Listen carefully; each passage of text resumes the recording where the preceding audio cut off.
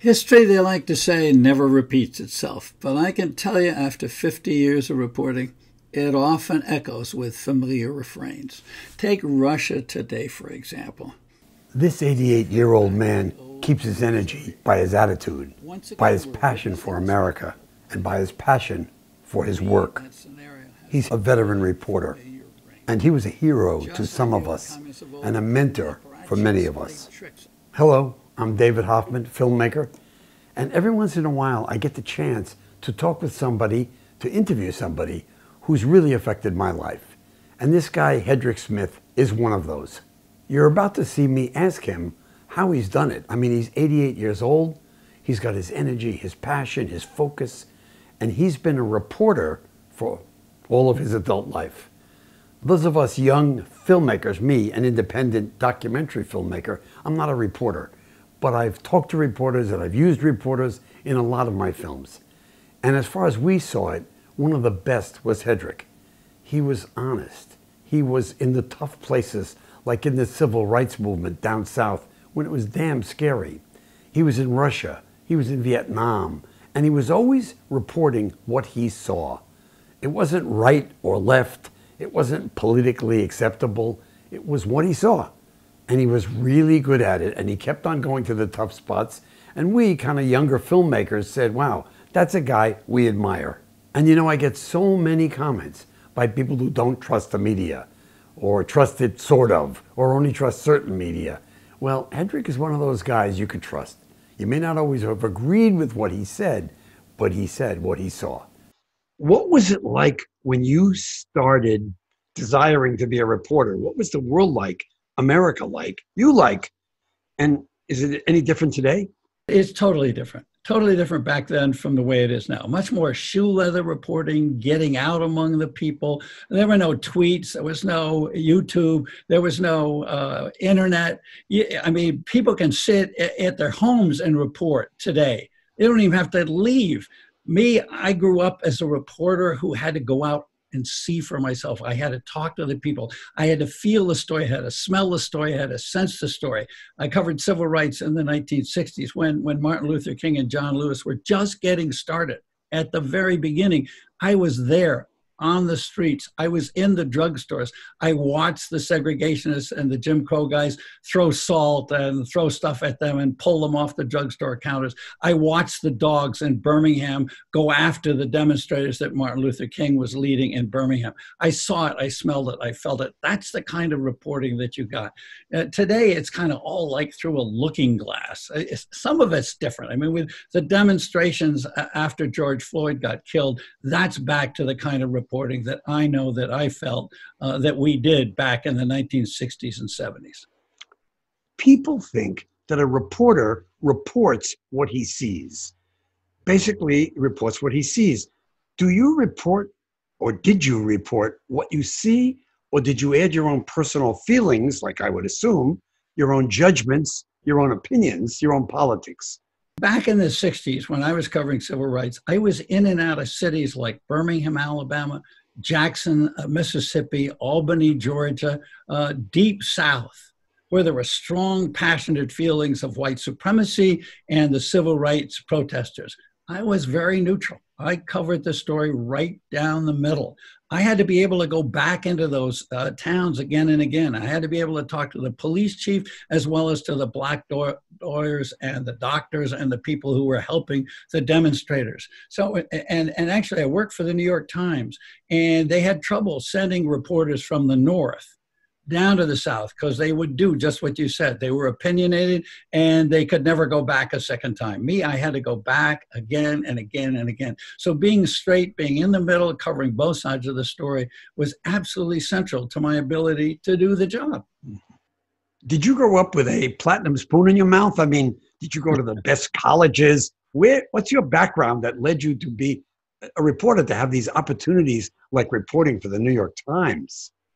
David, I was really lucky. I was born on the road. I was born in Scotland. My family, my parents moved to Germany. I was in Germany when Hitler was rising in Germany. I moved then to France and to Spain during the Spanish Civil War.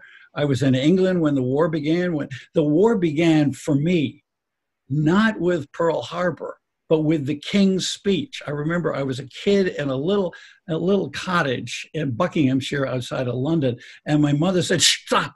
I was standing on the landing in this little house where I was, and I froze. My mother said, "It's the king." And my parents were sitting there looking at this old-fashioned radio that's kind of shaped almost like a church cathedral. And they stood there, and I froze. We are at war. We're at war. England had declared war against Germany because of the German invasion of Poland. And that's where the war began with me. So, and then, I mean, when I came to America, I came on one of the last two boats out of England in the war. We had never planned to come back. My father's father had a heart attack, had his own business, and my father had to come home and take over the business. We were supposed to be in England. I remember we looked for U-boats. We looked for the submarines on the way coming back. I came back with my grandmother. We had to count the steps from our stateroom down underneath in the ship all the way up to our lifeboat. We were assigned a lifeboat, and we knew exactly we could do it 123 steps in the dark, up 4 stairways, this way, that way, and then to that lifeboat. So that's how I began, David. I began on the road. I began on the move. Life to me began as an adventure. And I think that's captured me for the rest of my life. I mean, my reporting has been an adventure. And then my mother's father was a famous Chicago attorney, but his dream was to be a country newspaper editor. He wanted to quit being a lawyer and go buy a little country newspaper and run it himself. And she talked to me about him. She idolized her father. I barely remember him. He died when I was about 4 or 5 years old. But she would tell me stories about him. And I think I got the bug from her. I think it was in me long before I realized it. I began to realize I was interested in journalism in high school. I ran the school newspaper. I got interested in Black journalism at that time. I got interested in the muckrakers, the famous investigative reporters of the progressive era, the early 1900s. All that happened in high school. And if you ask me when I was 40, why did I become a journalist? I would say because I fell in love with the muckrakers and those guys. And it's true. But I think the real thing that happened was that my mother unconsciously planted her father's dream in my psyche. And I've just loved it ever since. I've been so lucky. It's such a great way to live. It's always been so interesting to me. And you can hear it. I'm still alive, kicking now, because what I've done has been so damn much fun. So you grew up with fear. If your grandmother is counting the steps, seems to me you know something I didn't know. I grew up in suburban Long Island, Levittown. We knew about the bomb, but we never actually saw anything. You know danger, fear from a very early age. Is that affecting you? And did that affect you? I don't think that the fear inhibited me. I think that I just learned to incorporate it in my life. It was part of life. I didn't grow up as an American with the Atlantic Ocean and the Pacific Ocean on one side and all the enemies of the world until Russia came along with intercontinental missiles. There was no enemy that could touch us except Pearl Harbor, right?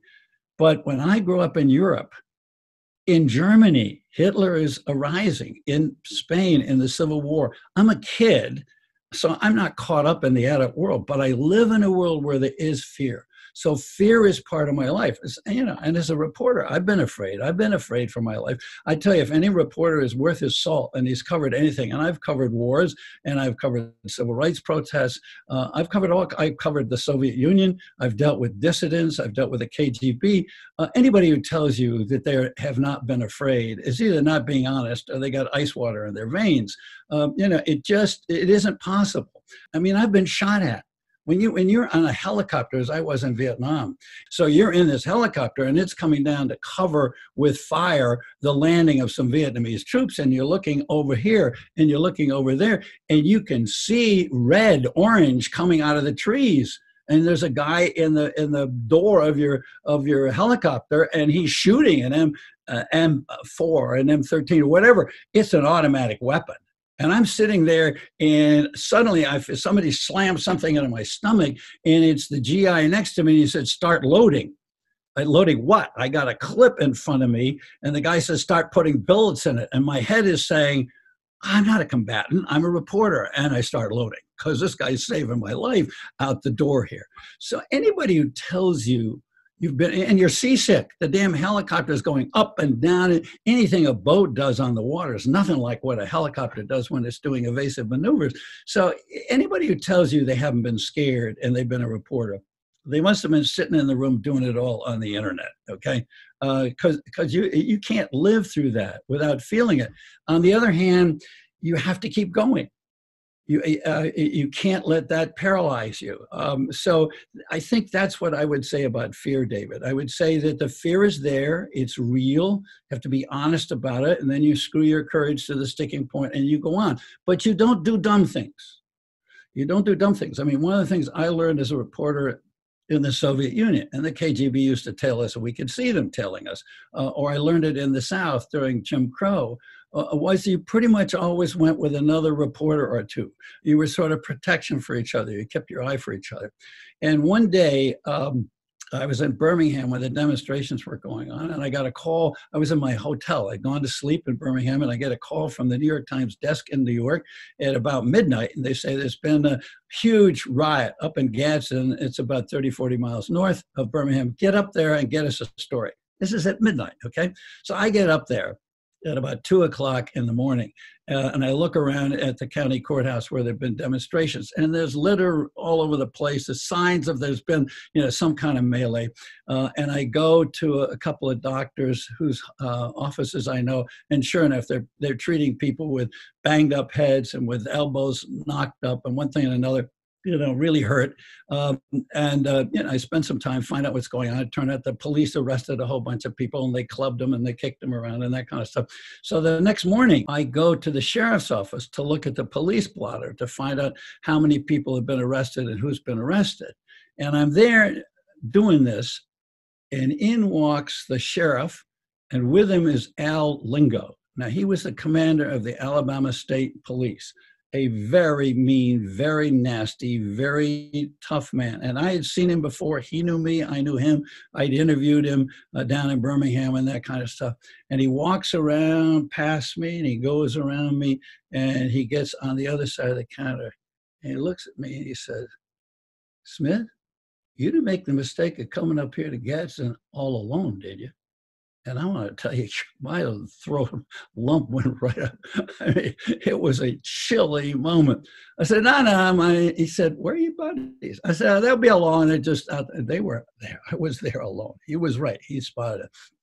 Yeah, my heart beat hard. I was alone once down in Plaquemines Parish, down in the Bayou country of Louisiana, covering segregation down there. There was no other reporter along there with me.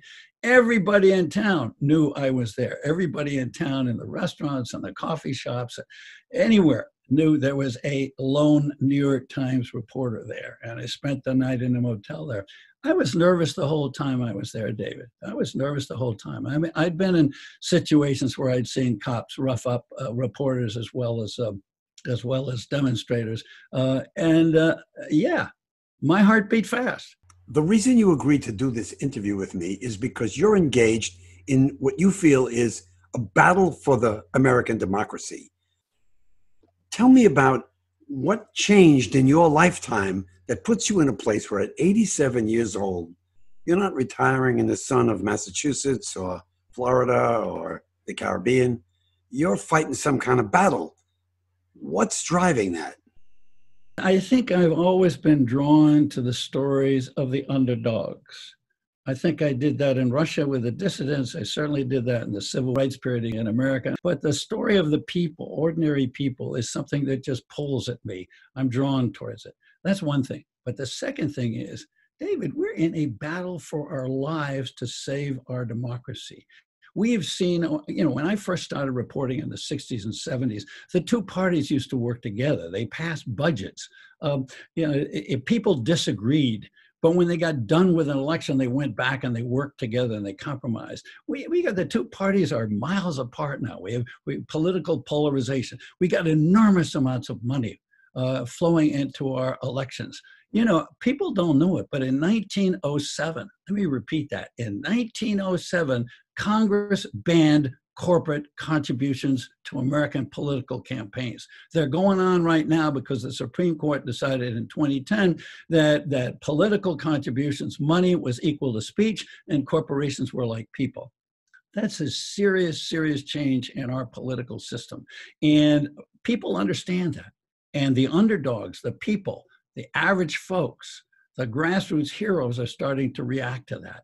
And I think it's a critical time for our democracy. There's a question whether or not rule of law, there's a question of whether or not fair elections as opposed to rigged elections, whether or not open voting is going to survive. And what's fascinating to me is not that I discovered that, but all kinds of ordinary people discovered that. They found it out on themselves. They kept telling Washington again and again in one election after another, go fix our broken democracy, stop rigging elections, put limits on corporate money, put limits on billionaire money. And Washington did diddly squat. And finally, people realized, oh my God, it's we the people. It's up to us. We have to do it ourselves. And David, what's amazing and what's thrilling to me as a reporter and so encouraging as a citizen is how many people in how many states have figured this out.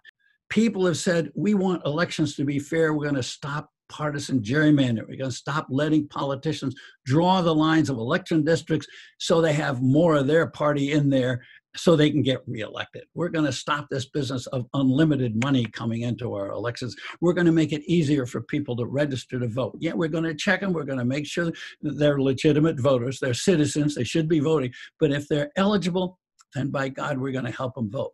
And if we're going to beat the big guys and the big money, maybe we're going to need public funding of campaigns. The way you're talking, I should feel hope. Now, I have an 18-year-old son. He's in school. And he's telling me that his friends have no hope. They are completely down on the future, on America, on the economy. They don't like old people like us because they think we gave them a bad planet. Do you have hope? And do you feel that I, as a person watching you, should have hope? Yeah, David, I do. I do think you should have hope. But I also understand how those young people feel. Look, we've made a mess of it. Our generation, maybe not you and me, but our generation has made a mess of it. We've made a mess of the economy. We got enormous concentration of wealth in the 1% or the 0.1% or the 0.001% of wealthy people connected with Wall Street and owners of the big corporations, and really lousy low wages and a poor standard of living, and lots of people worried about their future and whether or not they can send their kids to college, whether or not they're going to have enough money for retirement, whether or not they can pay their rent or pay their mortgage. It's crazy. This is the richest country in the world. So we got that messed up, and we got the political system messed up. So there's every reason for young people and older people as well to feel discouraged. But I'm encouraged because there are more and more people that I see every day, every month, every year that have awakened to that fact and said, by God, this is a democracy and it's up to us to fix it, and we can. David, 2018 was the best year for political reform in America in 50 years. 5 states, by popular vote, adopted gerrymander reform. They took the power away from the politicians to draw the maps of election districts and took it over with a bipartisan or a citizen commission to make it fair, to level the playing field. 7 or 8 states made it easier to vote. 4 or 5 big cities like Phoenix and Denver and Baltimore and Portland, Oregon adopted public funding of campaigns. I mean, there's just, this stuff is going on all over the place. Literally an hour ago, before I got on with you, I just saw a report on ranked choice voting and the push for ranked choice voting in Alabama, in Alaska, and in North Dakota. Now, those are not the states that would immediately come to mind if somebody said, is there reform going on somewhere? It's going on all over. People have the bug. And the great thing about democracy is that the courage and the commitment of people who are doing something is contagious. I'm thrilled by this documentary, The Democracy Rebellion, that I made, because it's not about me, it's about the people there. Please take a look at these stories, not because they're our stories, but because they show you real live people taking action and winning for we the people, winning for democracy, winning for people power, winning for average Americans. It's happened. I could go on with you for an hour. It's a lot of fun to talk with you. You have a wonderful energy, and but I'm going to stop here because I feel for my audience that you've given me a sense of encouragement and a sense that I'd like to be a reporter if I'm young. Sounds pretty exciting. I don't know what you would tell your grandchildren, but we'll see when you respond. But I want to thank you for doing this with me and for being as passionate as you are and for not giving up on the country and democracy. And so thanks. I care. I think it's really important. I care and I'm engaged and I'm so lucky. To me, it's just been a natural commitment. I think maybe it's the way I was brought up. Maybe it's the way my mother, father loved me. Maybe it's my grandfather's idealism about wanting to be a country editor. But it's just been a great run. I love it.